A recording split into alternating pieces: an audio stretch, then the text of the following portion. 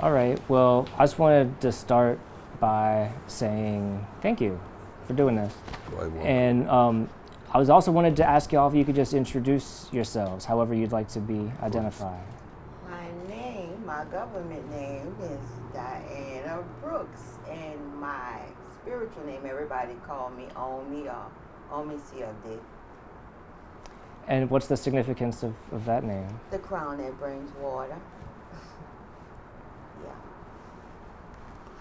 Yeah.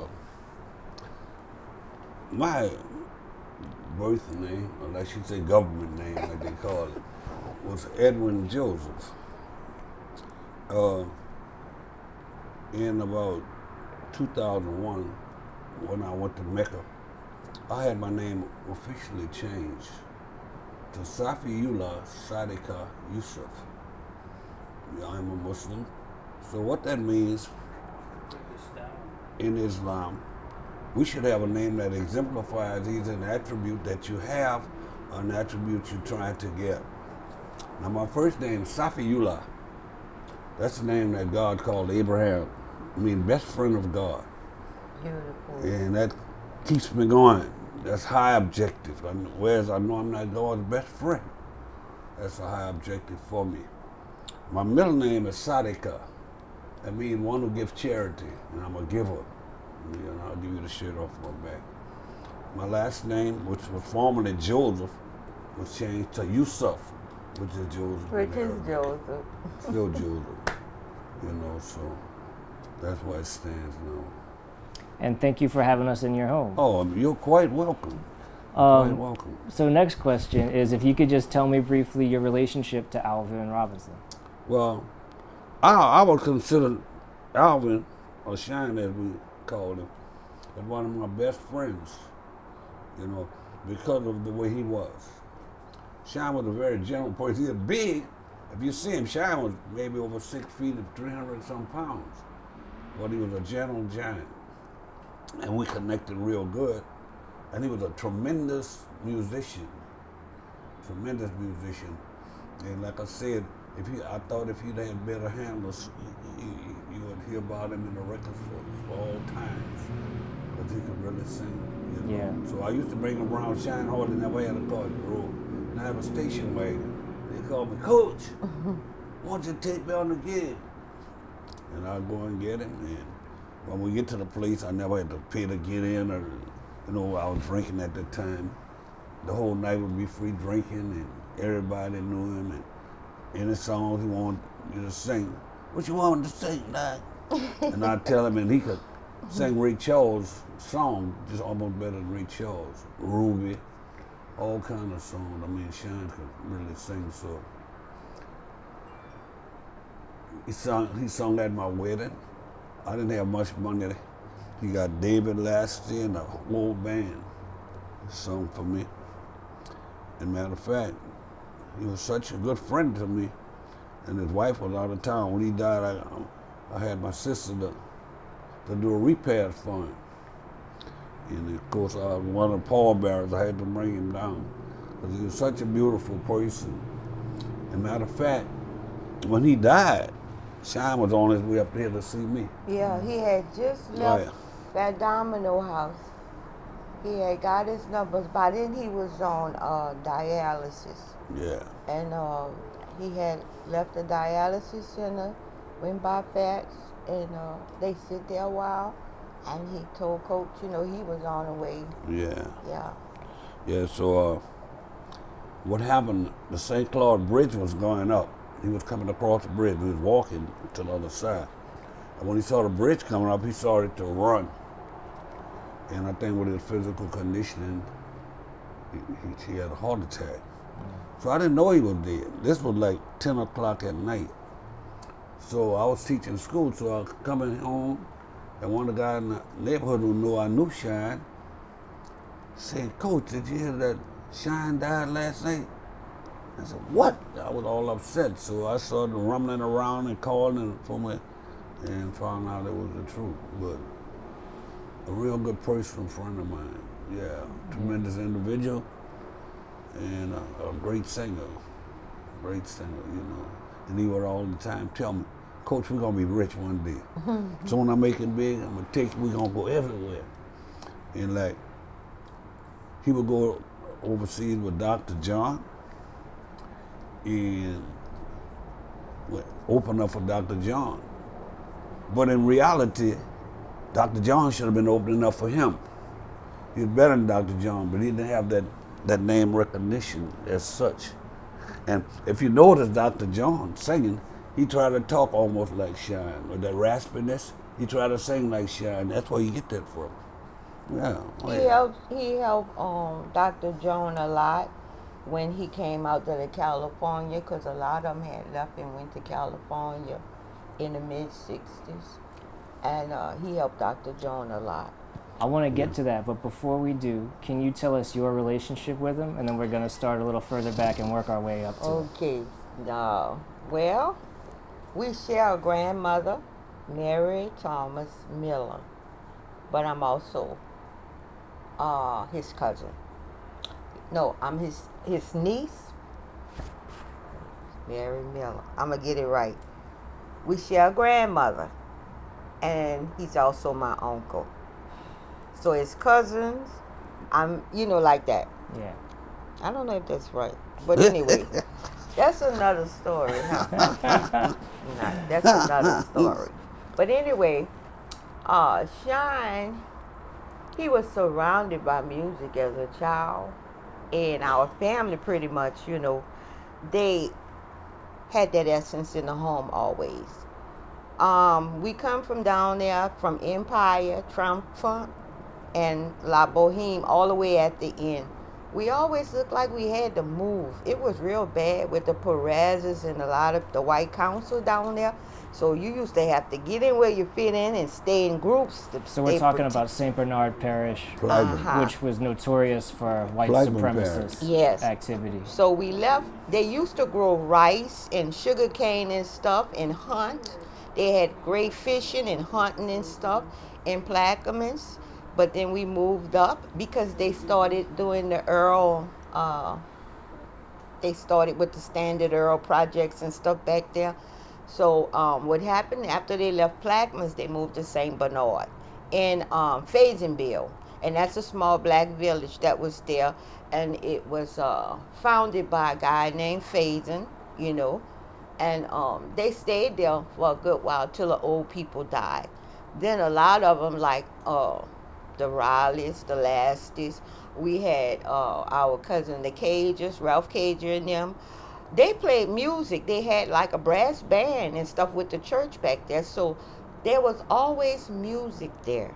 That's in Fayetteville had the brass band at the church? Yeah, a benevolent society to help build the schools and stuff like that. So I think when, I would say, Mary, mother, is Harriet. Harriet, she moved there with her husband, Benjamin. The first husband she had was Mary's real father. Valentine Thomas came from Plaquemines. Valentine's mother was Frances Riley. So you see how it started to tie in? Okay, well, I'm not going to say no more about that. But anyway, when Harriet, she died, Mary and them was already up here. They had moved here because they had gotten married. Up here being in New Orleans? Yeah, in New Orleans. Mary and she married a Jamaican. His name was Prince Miller. Prince Miller and Mary stayed in the 7th Ward. When he died, she moved up here. She got policy money and stuff, and she moved up here in Treme. First St. Philip and St. Claude, then she moved at 821 North Liberty.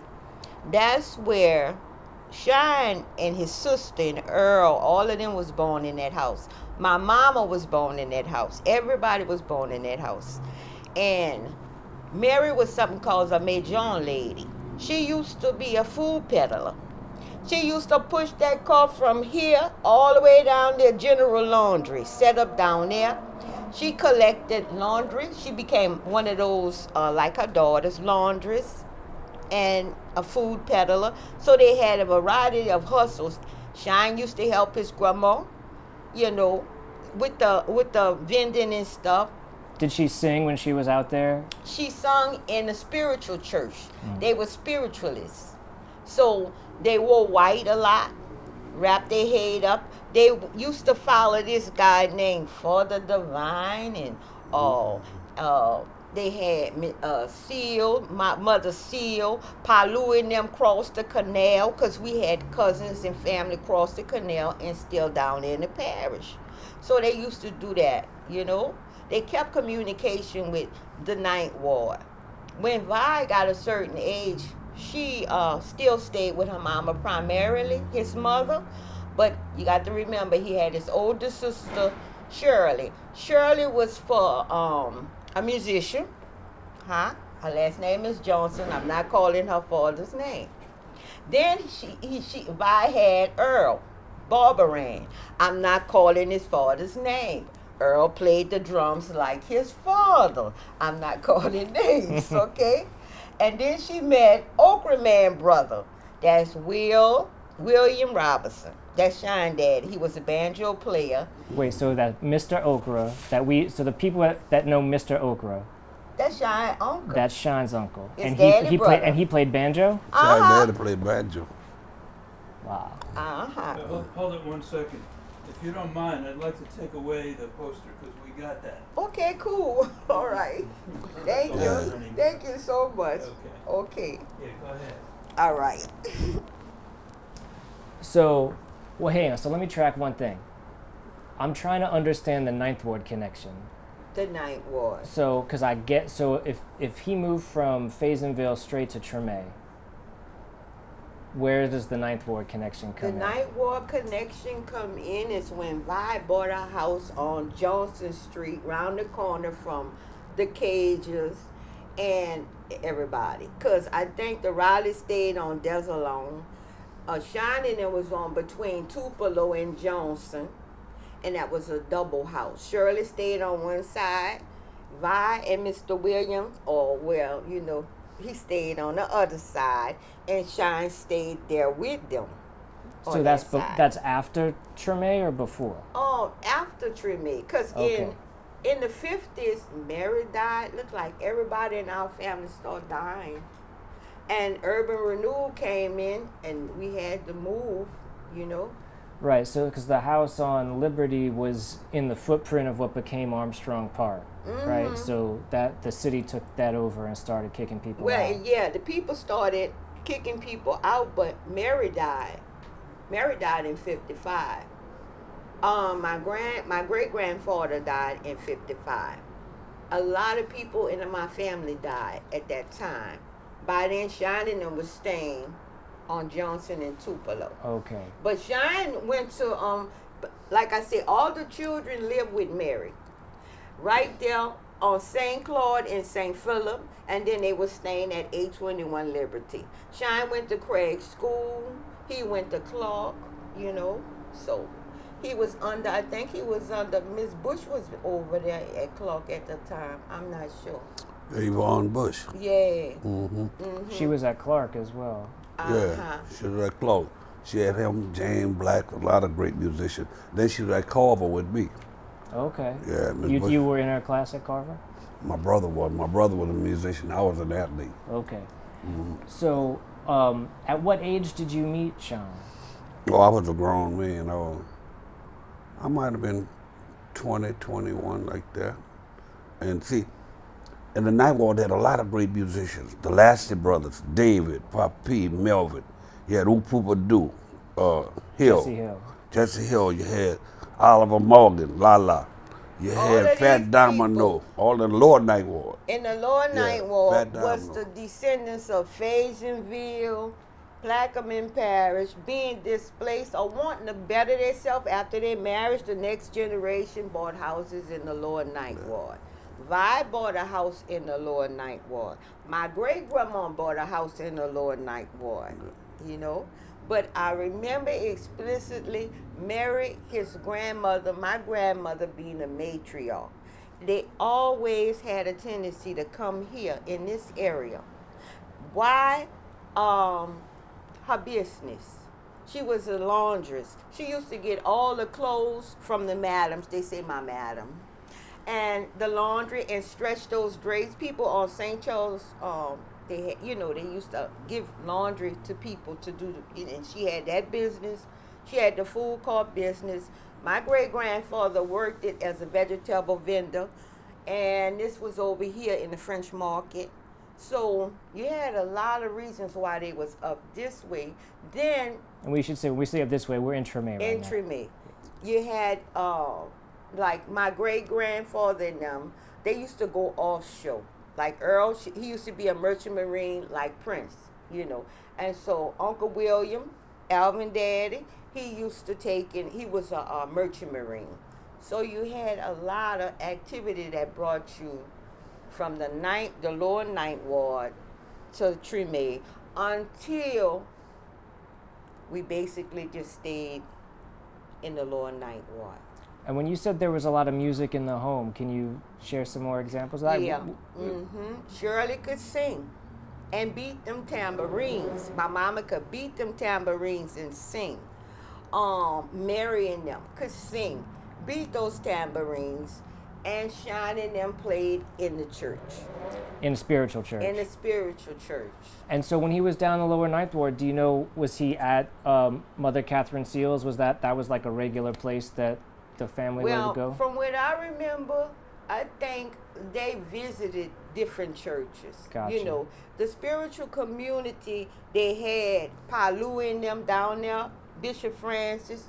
He's old. He like about almost 9 years old. He up there on First and Claiborne. He's in the church up there. So you had spiritual people like Mother Wilkerson, Mother Anderson, and Seals. All of these people, they had churches and they visit each other's church. Most of them had a musical component, you know, to the church. So, you know, but once he got to be a teenager, you know how teenagers, that ain't happening no more. You got it? So, yeah. Well, when he was a teenager, I understand that he was in a band with Bob and George French and Kid Jordan and James Rivers. Do y'all know anything about that? I don't know anything about it, but I know this much. As well as he could play, everybody wanted him to play with him. Yeah. And like when Wolfman came to town, Wolf was his understudy. Wolfman used to open up for Shine. And like in the latter days, Shine, when they go overseas, Shine was opening up for Dr. Jones. Wolf used to open up for Shine. But and then Shine came along at the same time. He was playing music at Clark. Aaron Neville and them was going like to Coin Uptown, and so they went competition singing, and they were all good friends.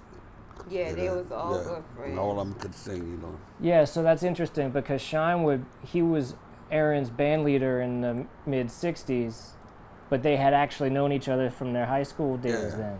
Yeah, and see, they had a band called the Hawkettes. Art Neville, Aaron, and all of them. Yeah. But Shine used to play a lot of time with the boy from downtown.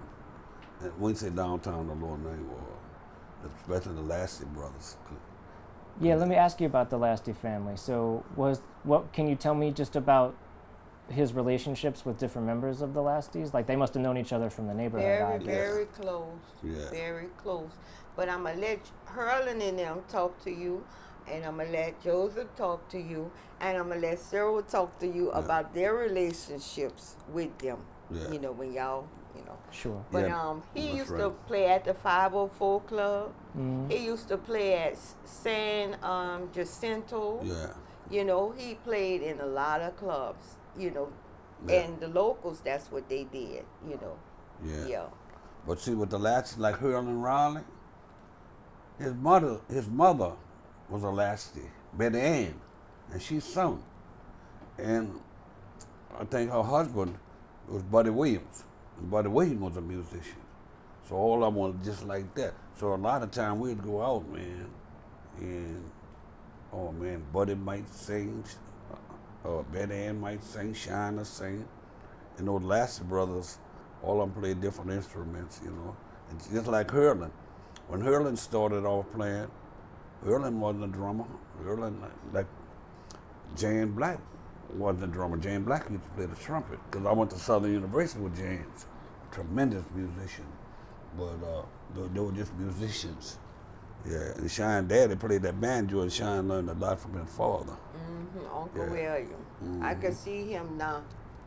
I can see him now. As a child, I remember they used to practice in the living room. And it was amazing just to see all of these people, you know, and listen to the music. The neighbors didn't complain. New Orleans people didn't complain about music, you know, back then. And the house was small. It was a double, but it was small. But you could feel the floorboard. They used to roll in there, you know? Yeah. Oh, yes. Yeah, I used to go a lot of practice sessions with him. Around there, the boy named Wiley used to be the bass player for him.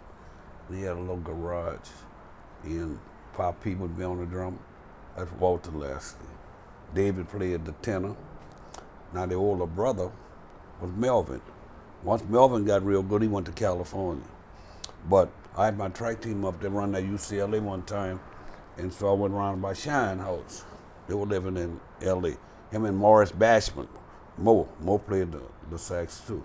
He came from the Lower Ninth Ward. He the one that encouraged me to get a saxophone. And I thought you just had to say, do. When I found out you had to play A, B, C. Man, I told my daddy, man, I got to go practice the baseball practice. I ain't got time for this. My daddy wanted to kill me. But I gave the sax to my little brother, and he got Miss Busch band at Corbin. But Shine and them, all they used to practice. And he'd always be whistling. And I said, there comes Shine.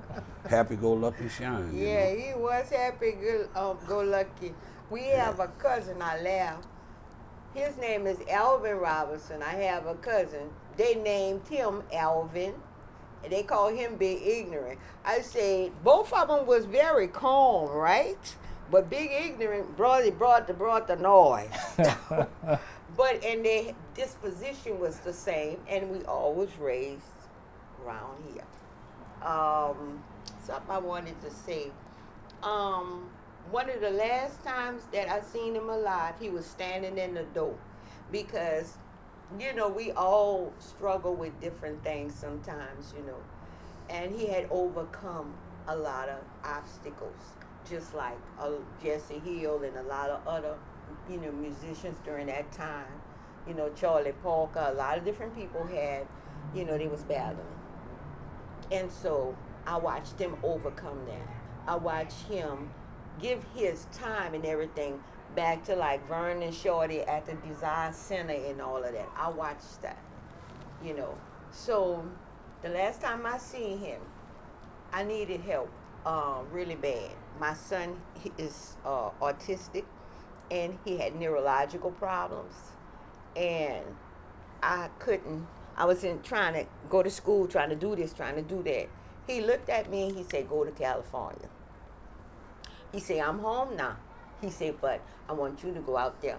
They have things that's more advanced that can help your kid. And say, just go over there by Noon and Dianna and try to get some help for your baby.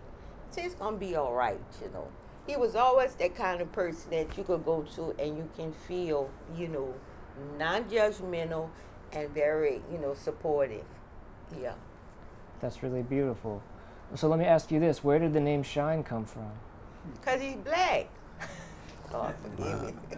It's true. I tell you what, when he sang, he used to sweat a lot. He always had a... I got a picture here. I'm going to find that picture. He have a towel over his shoulder. And he'll always be wiping. Yeah, so. Yeah. A pretty penny. Yeah. He sweat a lot. A pretty penny, honey. Yo. Yeah. So when you met him, were y'all both in your early 20s when you met? I think Shine was a little bit older than me. Okay. So maybe that was around the time he may have been recording with Imperial Records with Dave Bartholomew? Yeah, by the way, Dave Bartholomew is my cousin. Oh, really? Mm-hmm. Oh man, we're gonna be here all night. But I don't know as much about Dave as I know about Shine, because Dave and them came from around Eggard or somewhere. Yeah, Eggard. That part of the world. And I found out later in life that he was kin to me. But after Shine and I got real close, you know. Like I said, I used to bring him on a lot of gigs. And a lot of times they'd play early in the morning sometime when everybody would be going in, 3 and 4 o'clock in the morning, they'd just be starting. And where would that be? Different clubs around here. In Treme? Yeah, in Treme area, yeah. And everybody be waiting, especially on Sunday. You used to have those matinees. Yeah. That's the reason why the Treme, you know, because Mary was here. That means you don't have to go all the way downtown. You can just make a pit stop, you know. Yeah. So what are y'all's first memories of when he started recording? You know, when he started cutting records in the studio? Do y'all remember, have any sense of the early part of his career in New Orleans when he was getting into that? No. The magnitude of his whole life and his musical career for me, it came when I became an adult. And that's when I walked in his house. He stayed in South Central LA off of Figueroa in I think 90-something. And I walked in his house and I looked on the wall and I seen gold records. I seen Quincy Jones, this other guy Ingram. I seen different artists that he had collaborated with, and I was so taken back about the, you know, his vast knowledge and his the way he, you know, played. I didn't really realize it, you know. Yeah. One thing I can say is that when Shine really got good in his groove, when he should have been recorded, the way I understand it, he was with a bad manager, and the guy was selfish with him and didn't want to cut him loose to some of these big recording companies, which really wanted to put him out there in that record world and get him known all over the country. And he would always tell me, man, as soon as I finish this contract with this dude, I'm gonna really be rolling, but right now I got to honor the contract. And the guy held him up and for more than, you know, for a few years at his prime. And so the next thing you know, he was gone, you know. But he used to tell me all the time, Coach, man, once I finish this time with this guy, we're gonna be rich, man. I'm gonna take you all over Europe. We're going everywhere. So he had high ambition, but that held him up. So what can you say, you know what I'm saying? Yeah. Nooney and him got married in Las Vegas. We was little, and I remember him marrying her out there in Las Vegas, you know. And Donna said, I don't know, how you remember all of that? I said, because I remember them talking, you know. But him and his wife got married in Las Vegas, and that's when his career really has picked up, you know. Cause so he did Something You Got in '64. Talking about Nooney. And is that right? And then he moved to Los Angeles, I think, a couple of years later. Because I was about 6 when he left. Okay. And so one of the people he connected with in Los Angeles was Harold Batiste. And he had been involved with him a little bit in New Orleans, from what I understand. Do you know anything about his relationship with Harold? No, I really don't. I just know that they worked together, collaborated together. Yeah. I don't know the intricacies of that relationship, but they had those two, with Harold Batiste and Alvin. That's what you're talking about, Batiste guy? Harold. Yeah. Yeah, they're two different ones. Harold Batiste and I think Alvin Batiste. One of them Correct. Played played a clarinet. That's and they were big in the music world, and they both Batiste.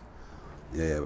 But I don't know Shine relationship to them. Because during that time, a lot of these musicians around here, all of them knew each other. They used to play with each other, you know, and I'm more than Shine. Session work, you know.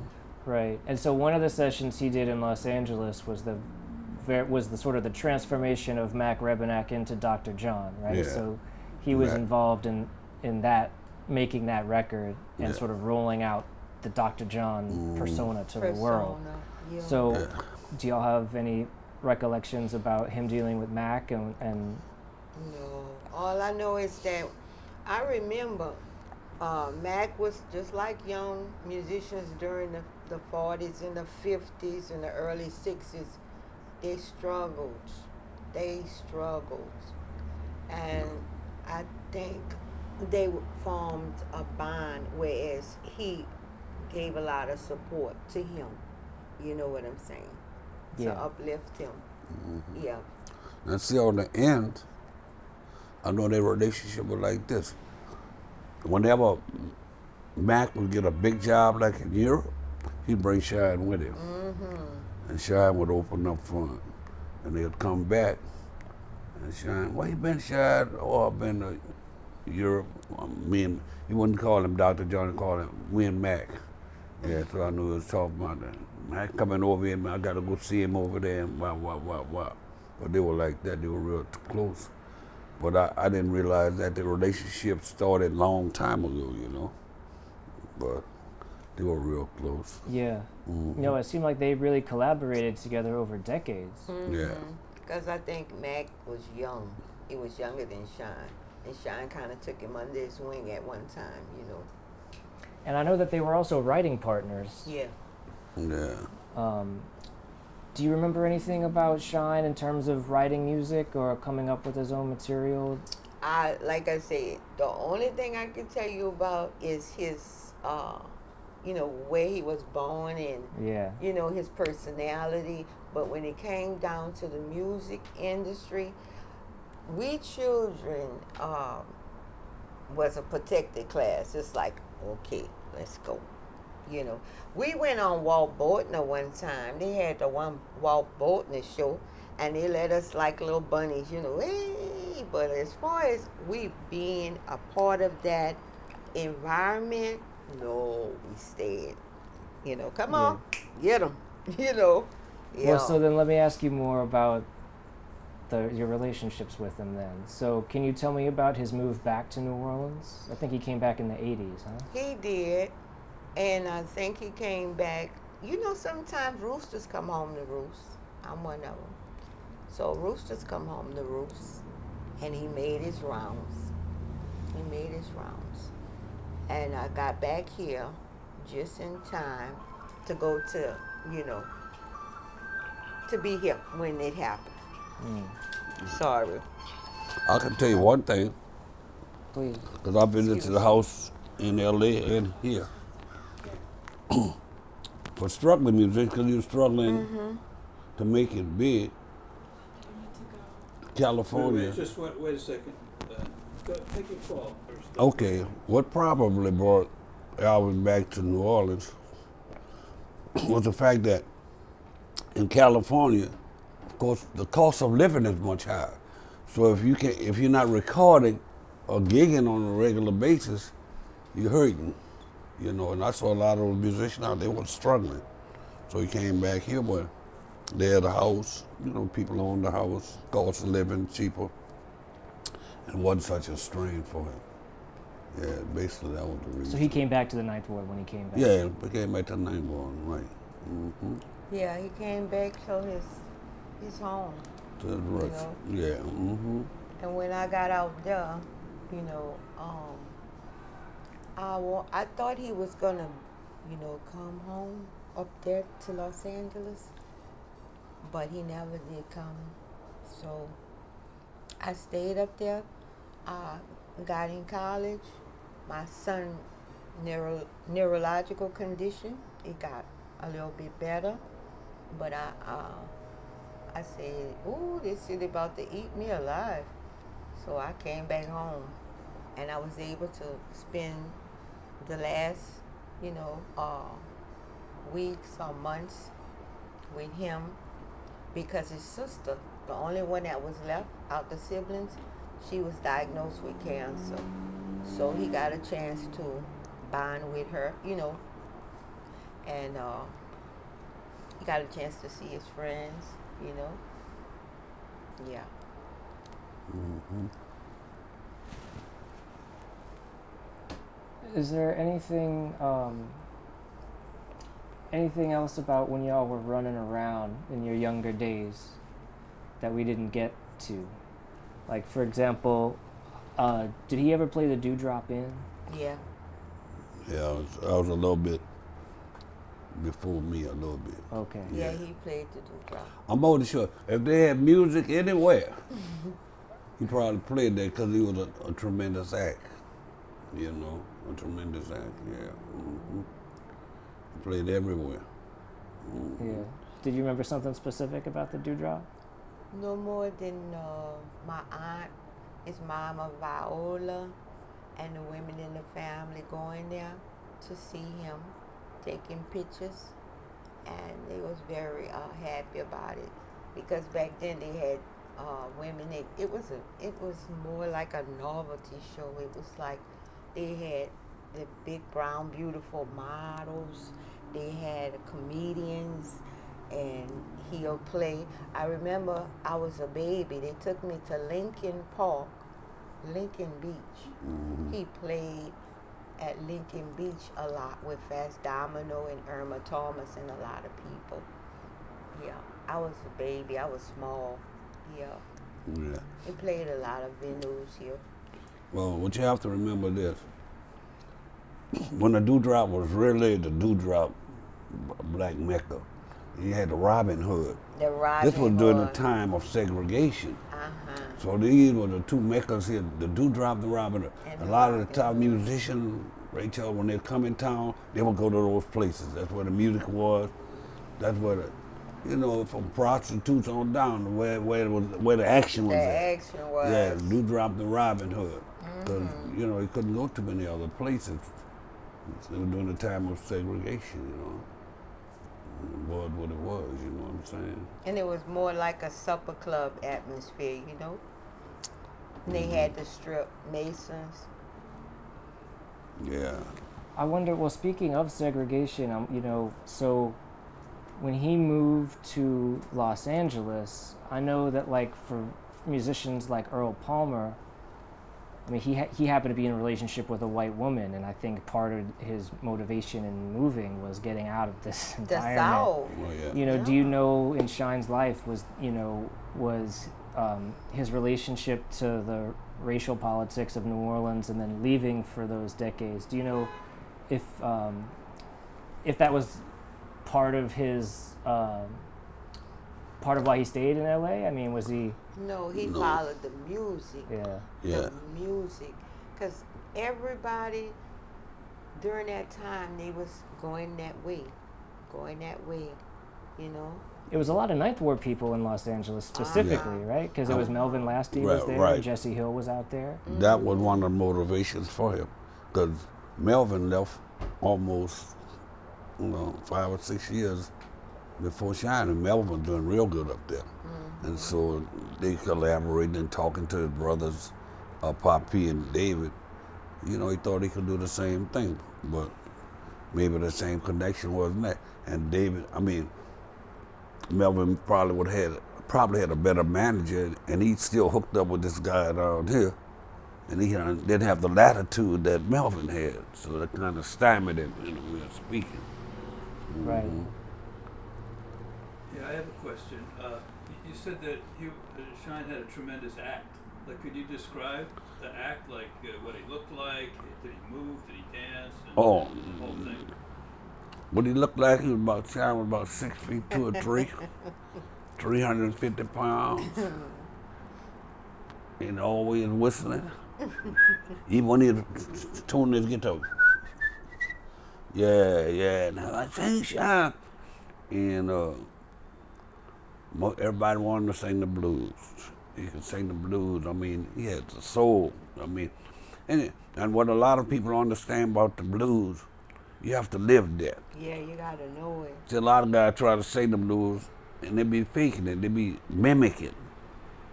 You gotta live the blues. When you live hard, then that's how he was living, because he was still struggling to make it big, and he had that talent, and he knew he had it. But he was in a box, you know, and man, when he started singing the blues, the whole joint would just, you know, everybody, sing it, Shine. He could sing too. I used to like to hear him sing a lot of Ray Charles songs, you know. Yeah. It brings a tear. He'd bring the place down. Man. Shine could sing. And then he had a habit, he knew some of the things that Ray Charles had done, music-wise, and he would always tell his musicians a lot of time, you gotta slow it down, slow it 3, so, yeah, to really get that rhythm that Ray Charles had. They'd be playing a little fast, no, slow it down, slow it down, slow it down. And when they slow it down, that's when Alvin would start singing. You see that sweat, coming off? He put his hand like that on that guitar. Yeah, he was a hell of an act. Mm-hmm. When my mom was young, she was a teenager, and this had to be when she was like about 15 or 16 years old. They played a big show in Miami. Something was going on in Miami. It had something to do with Malcolm X and Muhammad Ali. I think Muhammad Ali had a fight or something down there, a boxing fight or something. It was in Miami, Overtown area like that. My mama wanted to go because she was just want to go. And Shine said, I can't take you, Ma. Booney, I can't take you because ain't nobody here to watch you. You need a chaperone. My mama snuck on a tour bus and she went anyway. She got a whooping when she come back. But he looked out for her and took care. Yeah. Mm-hmm. That's great. Yeah. He was a good person. Yeah. Mm-hmm. Yeah, he'd give you his last. Yeah. It just so happened. You know, I find that a lot. You know, like I was in the sports and teaching. Some of your greatest athletes, they didn't make it. They still got stories about them. Yeah. The legend, Park legend, New Orleans legend, they never made it to the big time. I know a lot of them in there. In the sport you can name are better than some of the ones who made it. I think about that with Shine a lot. The name that came to my mind was Marcus Dupree, this running back. Yeah, the big guy from Mississippi. That's right. Because it was like he had this talent that it was just obvious to everybody. Mm-hmm. Yeah. But the way his life went, I think his uncle messed him up. Yeah. He had an uncle who he really depended on that mile, and this guy was supposed to be like almost a man and was taking his money from him. Mm. And that's hurtful. You know, you think you got money here, and you out there getting hit on Sunday, broken up, then you find out you don't have nothing. Mm. You know, but it's people. This, you know, these stories about how when the career doesn't live up to the scale of the talent, you know, but in Shine's case, you listen to those records and it's like, why isn't this a number one? Why isn't this on everybody's radar right now? Yeah. And I think it's a testament to his talent that so many New Orleans artists were so effusive about. I mean, from Mac to Harold Batiste to Dave Bartholomew to Aaron Neville, the people who were fortunate enough to catch the breaks in the industry. Yeah. You got to look at what happened with Aaron. Yeah. I mean, he died out, you know, for a while until Linda Ronstadt helped rejuvenate, you know, his career. I think, you know, the music scene of New Orleans music, it begins to fade. It began to fade. That's why they had to leave, you know. And every now and then some jazz aficionados, you know, they take and put a spark in it to bring us back, you know. Do you know how he felt about it? I mean, was he, did he feel like, hey, I made these amazing records and I know what I can do and I've done my thing? Or did he feel like, you know, I was done wrong here and I never seen that in him. No. Yeah. He wasn't no crybaby. No. He knew that if ever, you know, he could get that break with that guy, he could sign him with the right people, because they had a lot of big people who went to sign him. Mm-hmm. Big recording companies, you know. But that hindered him.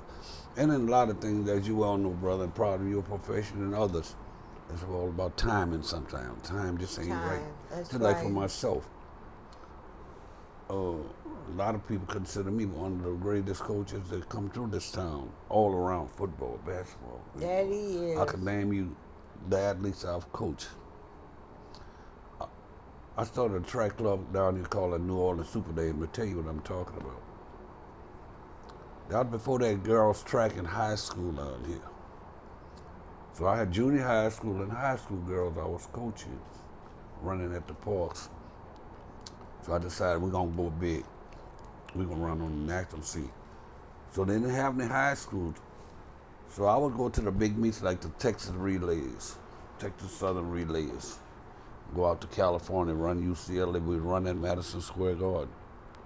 But the thing about it was all about time. And then they saw where the girls were good, so they got girls track down in high school. We were beating colleges.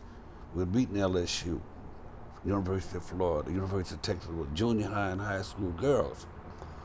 But the timing wasn't right for the big thing. Like, guys said, well, why they didn't hire you at LSU? Why didn't hire you? The timing, situation, segregation, a bunch of things. I don't cry about it, because I do what I do from my heart. I wasn't getting paid for that, you know? But that's the same like with Shine. And I never heard him bitter about that, you know? He never was. Yeah, he was happy. Yeah, did what he had to do. Because bitterness just bring you down and bring you back, you know? You can't do that now. I also think that some people in the industry, that were in the industry for as long as he was, in particular, like, you sort of appreciate how arbitrary some of these things are. Yeah. You know what I mean? Yeah. You never know what record's gonna hit what level on the chart. You just know when you cut it that it's a hit. Yeah. Yeah. Yeah. Just like Kato. We used to play basketball together all around Mississippi, New Orleans, and Kato. Kato was very funny, you know. Get the ball to Kid Dash DOE, baby. Best of the goals. Man, I'm not throwing you the ball no more. But once he started making some songs and hit, back to back, bundle, wop, wop, wop, wop, wop. And of course, he had a lot of flair. What he was very good on the stage, but for us just to sing, I don't think he wasn't. Matter of fact, I know he wasn't in Shine class, but it was the timing of it. And he was a good act too. You couldn't take nothing away from him, but he wasn't no Shine for us being able to really sing and move the crowd. But the timing of it, you know. Good timing and a European audience. Because another thing I noticed is with a lot of musicians that was based here, their music took off in Europe and other places in the world. And when this occurred, that's when we look and say, wow, you know what I'm saying? But if it wasn't for outside of our city, outside of our region, you wouldn't get the recognition. Right, and we should say, so Shine passed when he was what, 50? 51. 51, was he not an old man by any stretch. Very young. And it occurs to me that he missed out on a sort of revival of interest in this material, that if he had been playing jazz fests all through the 90s, right? Yes. Then he would have got a Rounder Records or an Alligator Records contract. He would have got sold. You know what I mean? But he told me out of his mouth. He said, man, you know, they want to hire me for peanuts at the Jazz Fest. Give me $2,000 or $3,000. And they were bringing out, I forgot the name of that act. I'll think of it. They're bringing this guy from New York or somewhere, paying him $40,000, $50,000 plus airfare for his band, plus hotel, all accommodation, and they won't pay me $3,000. Local actors, and I can't play for that. Yeah, well, yeah. Kato made the same calculation, which, you know, I think a lot of artists had that experience with Jazz Fest, you know. But, I mean, Jazz Fest notwithstanding, just the idea that he was a young man and he obviously he hadn't lost his chops or anything like that. No, indeed. He just was cut down in his prime by illnesses, you know, hypertension, you know, and stuff like that. It take its toll on us, you know. And you can imagine the long hours of practicing and trying to also work on a job, you know, because he was working. He was working on a job in Los Angeles. Do you know what he was doing? I I'm trying to remember. One time, one of his second jobs was, because he had 2 jobs. One of his second jobs was, I believe, as a valet. Parking. Wait 1 second for that. Oh, yeah. You don't hear that? Yeah. Yeah. So. Sign of the time, brother. Yeah.